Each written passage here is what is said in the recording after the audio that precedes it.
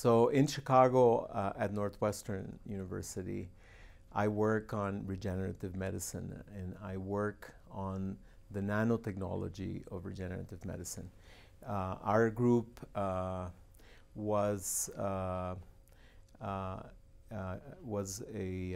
proponent of the use of nanotechnology in regenerative medicine, starting about 15, 16 years ago, during the early phases of nanotechnology. I was going to say that was towards the beginning. Yes, that was the beginning. So can you explain to people what nanotechnology means? So nanotechnology means designing matter, designing materials and devices with sizes that are on the scale of nanometers. And so a nanometer is a dimension that is equivalent to taking a hair and dividing it about 100,000 times, a single hair strand.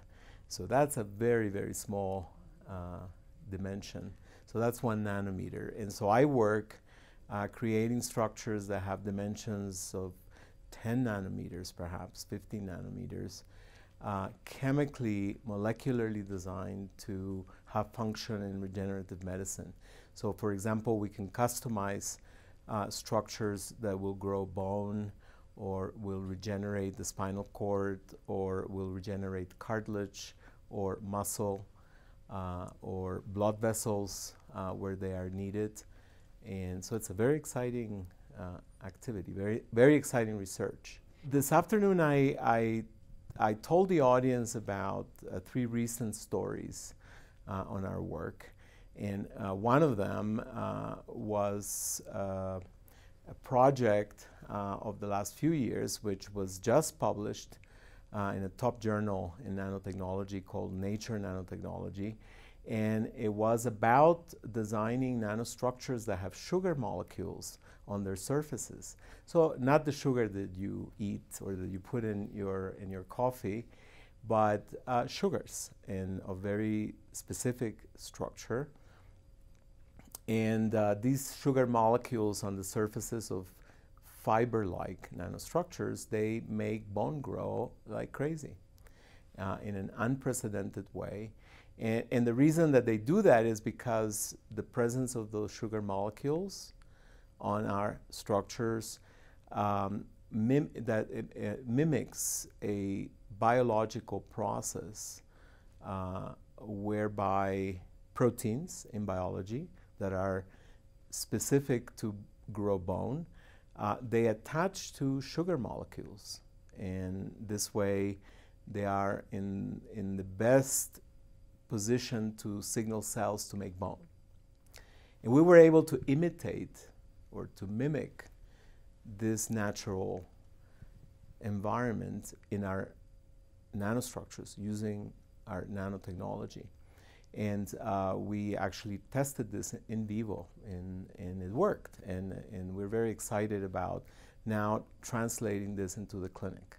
So when you say translate to the clinic, what would that look like for somebody that's coming in the door? What would you use this for? Well, for example, right here in Vail, you have the famous Dr. Philippon, who does fantastic work as a surgeon. And he's interested in cartilage regeneration in the hip, which solves a lot of problems. So if in thinking about clinical translation, I would see Dr. Philippon loading our materials in some kind of syringe and actually using that material, which looks like toothpaste, actually, if you look at it. Looks like the toothpaste you use to brush your teeth every morning. But it is composed of these tiny structures that we talked about, designed to, in this case, to grow cartilage. And so he's actually seen the material, and he thinks it would be really fantastic to be able to use it, because it would be very easy to deliver it to the patient right at the site where the patient needs the cartilage to be regenerated.